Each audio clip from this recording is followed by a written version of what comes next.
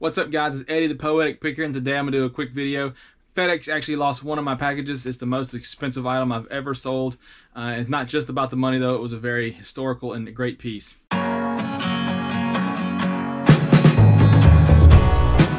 So if you watched my video a while back, I talked about selling this and getting my hands on this, and I'll put the link up to the video here. This was a World War II era Army issued record player. I listed for $300 with $60 in shipping. I think I took a best offer of like $250 with 60 shipping, so like $310 altogether. And I sent it out. I paid extra for FedEx ground to make sure, I thought it's safer there.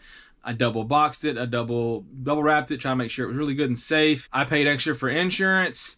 And I sent it out early February. A few weeks later, my buyer finally messaged me and was like, "Hey, I haven't gotten this item yet." Checked the tracking number, and the tracking number showed that it had been processed here locally and was sent out, and that was it. I contacted FedEx to call the number, and they did a trace on it, and they said they couldn't find it, and then they put in a ticket for sort of an expert to go through and find the item itself. About a week later, I got a phone call from them saying that the last place that it was located was at a FedEx processing center in like Iowa. They said they tried to call and email and message the place several times with no answers, and that basically the item was just lost. Now, this is not okay. This is a piece of history. It's irreplaceable. Yes, it sucks that, the most expensive and probably the coolest item I've ever sold is just lost. But what really upsets me is that this is an irreplaceable piece of history. This was our military. There's no undoing this. I was frustrated. I let my buyer know. He was frustrated, saying,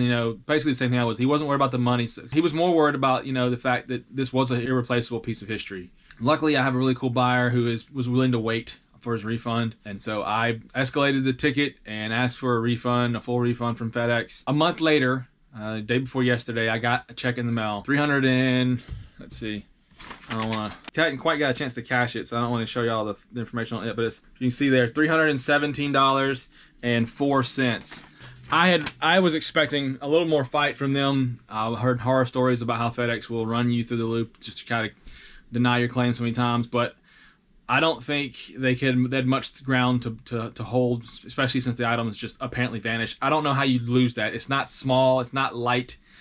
It was very heavy. It may have been broken somewhere, or someone just may have gotten their hands on it and decided that they wanted it. It's really upsetting. It's disappointing to me. I'm in the process of trying to get this into my PayPal. Yes, you can deposit checks on PayPal. If you don't really know, I can show you one day if you want me to, but it's not too difficult. The problem is my PayPal is in my wife's name and checks in my name. So we're having a little difficulty with that, but we'll work around it. We'll get the money back to my guy. It's the most frustrating thing that I had happen to me as a reseller, and I've been selling since June, so 9-10 months. Yeah, so it's just disappointing, and that's not the first time FedEx has just screwed up, lost a package, or just somehow not scanned an item in, and yet it still arrived at its destination. Like, that's happened to me a couple times. I don't know how that happens.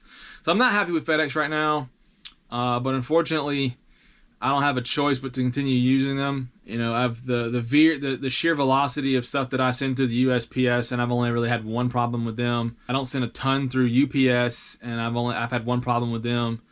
But FedEx, I send a decent amount, and I've had like 4 or 5 problems with them.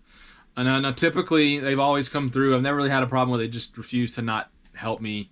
They paid me this time, or a package got changed to destination without my permission, even though that was not, my account was set up to never have that happen. It got changed, and then it was a whole process of getting it changed back and getting it back to the right value. It was a pain in the butt, but they did work with me and they got that right. This is the first time they just flat out lost a package. They've had packages get delayed for a long time, or stuff like that. But yeah, I'm not happy. I'm frustrated. The buyer's frustrated. I don't blame him.